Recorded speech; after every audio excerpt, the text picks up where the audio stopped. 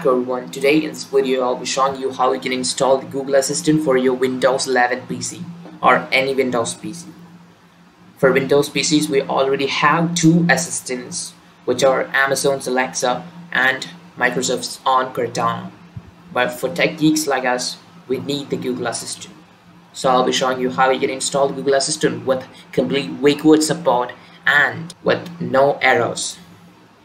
Just head over to a browser and go to the Melvin Abraham's GitHub page. I'll be linking this in the description, or you can follow my steps.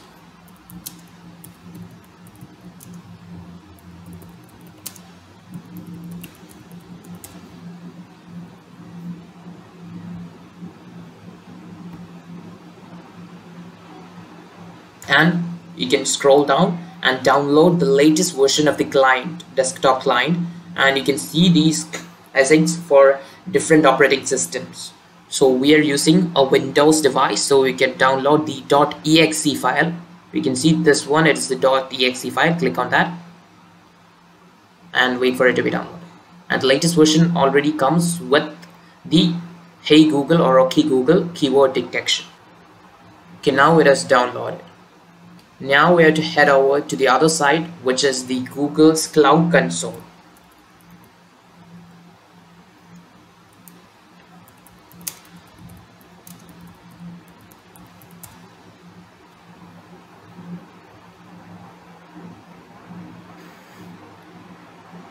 And also to the Actions console.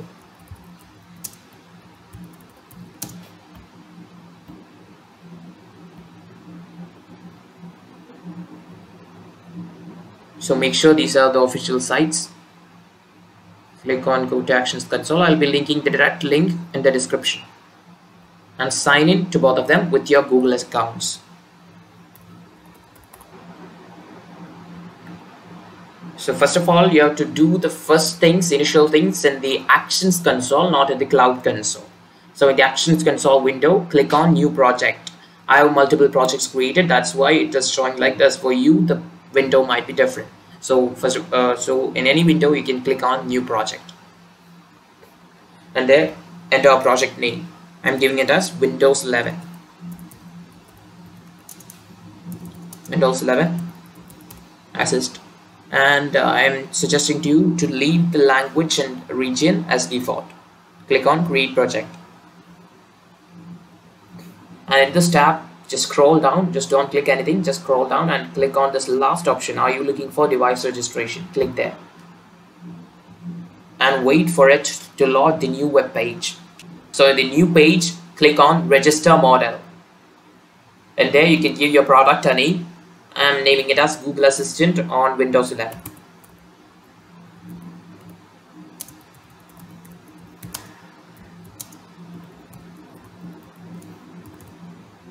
And your manufacturer name, you can give any name. And select the device type. Set it as a speaker.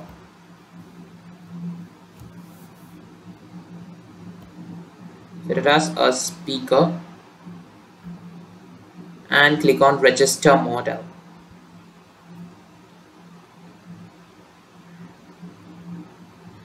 And you can click on download the Auth 2.0 credentials, but there is a problem.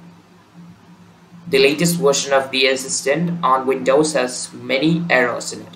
So the Auth 2.0 credentials from here doesn't seem to work. So I suggest you not to download anything from here. Just click on Next. And click on All Traits. Click on Save Traits.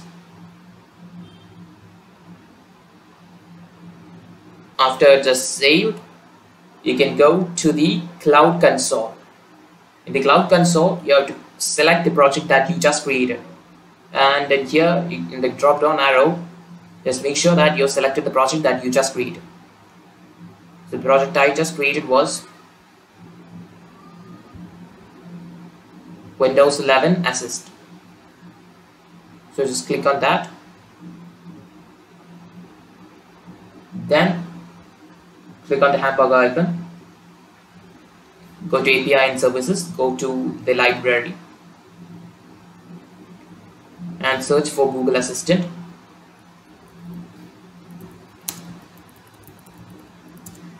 find the Google Assistant API. So you got the Google Assistant API and click on enable. It will enable the Google Assistant API and services for this particular project that we just created. Make sure that it's the project that you created, Windows 11 Assist. It's the project that I created just right now in the Google Cloud Console.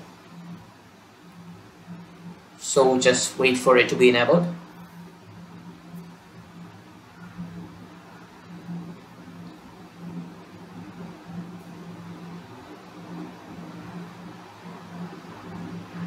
And now it will take you to another tab, another window.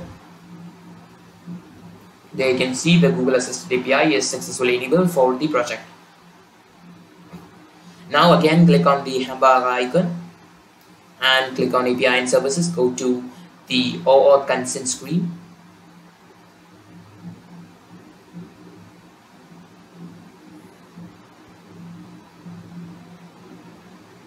Click on external. Don't click internal, it is only available for the G Suite users. Click create. And in there under user support email address, select your email. Scroll down, just leave these tabs as empty. Scroll down and under developer contact information, add an email address, a valid email address. Give an email address and click on save and continue. And then scroll down and click on save and continue in the scopes and optional information also. Click on save and continue. You need not add anything here. And the summary, you can see user type is external and we have user support email address provided and also the contact email address provided. And click on back to dashboard.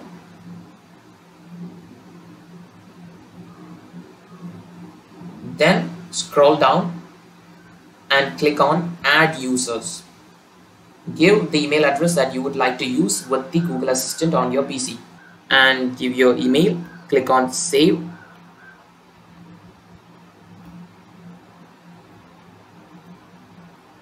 Okay, now we have successfully added the test user. Now we need the Auth credentials. So go to this credentials tab above the Auth consent screen. And we have this one, the first Auth credential, which is Windows 11 Assist Google. This first Auth credential is the one which is not working, and that is the one that it is already provided to download in the first step. So instead of downloading that, we should download this one, that is the web client auto created by Google service. Click on that. Click on download JSON.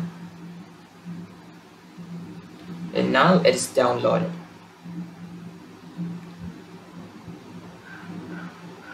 And now minimize it and go to downloads and click on the Google Assistant setup. Click on I agree. This is for what user you have to install it, so only for the current user I am installing. You can click on anyone who uses this computer, then it will be Google Assistant will be installed for all the users, so I am installing for me only. Click on next, click on install.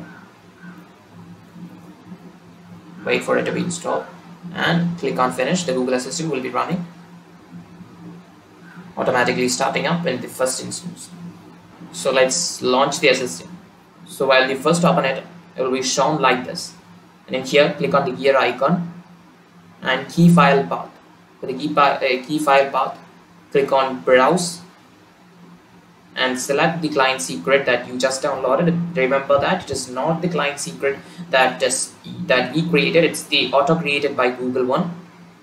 Click on open and save token path, leave it as empty. Click on save.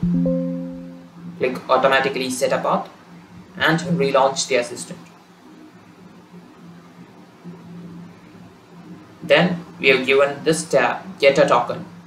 So a browser tab will automatically open. Let's see. Yeah, it's automatically opened. And in there, sign in with the Google account that you just gave in the previously mentioned step. Minimize this and click on the Google account or sign in with your Google account and click on continue because Google hasn't verified this app. It is not an official build by Google. So just click on continue and scroll down and again click on continue. and in here you'll be shown with something like this: unable to process request due to missing initial state. The error is already described in the wiki handle or in the GitHub handle. So for solving that, we can get the code right from the address tab above. So in the address tab, just select after the equal to. Don't select the equal to. Select the code after the equal to and select it before the and. Up to this. That is our code, and just copy it. Control C, copied, and paste it in the get token page. Paste it and click on submit. Wait for it to load up and click on relaunch assistant. Yes, our assistant has successfully started. Now we can close everything. Close tabs. Let's try our assistant. Just click on this. What is the weather?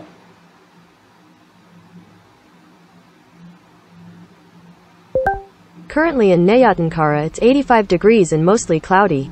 Today it'll be partly cloudy with a forecasted high of 87 and a low of 78. Fine.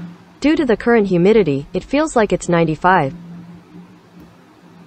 What is the height of the Eiffel Tower?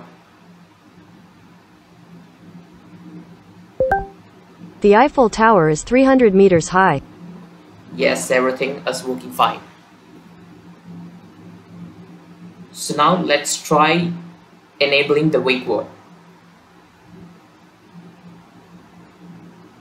So for enable the wakeword, just click on the gear icon or the settings and just scroll down, and in here we have the language. It has already detected language, and here we are given the option for Hey Google or OK Google.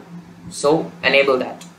Okay, you can do any editing that you want here. So for the assistant hotkey is Windows plus Shift plus A. You can change it to anything you want, and the theme also can be changed. So I like light theme. Click on save. Yes, now it's the light theme. Now we have enabled the hot word. Let's see how it. Hey Google. Google I/O 2020. According to TechRadar, Google I/O 2020 was still months. You can interact with the assistant by tapping on these questions, and also if you're asking it, it will give the answers through audio prompts. The Pixel Watch. According to CNET, Google's Pixel Watch. Google announced its long-awaited Pixel Watch on Wednesday, furthering the tech giant's expansion into hardware.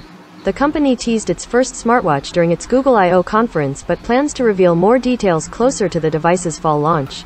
Okay, I hope all the people who watched this might have benefited from this video and learned how to install the Google Assistant without any errors. And I suggest you to follow all the instructions carefully, because the new updated version is having a lot of errors while installing it. So I have to follow all my instructions carefully. Just 2 tips are that: just don't install the Auth Credentials in the first time, and on the last page, in the web authentication page, you have to copy the link from the address tab and paste it. Then the assistant will be working. For enabling the wakeword, head over to the settings and you can enable the wakeword. Thank you all for watching. If you like the video, just hit the like button and subscribe to this channel for more videos like this. Thank you all for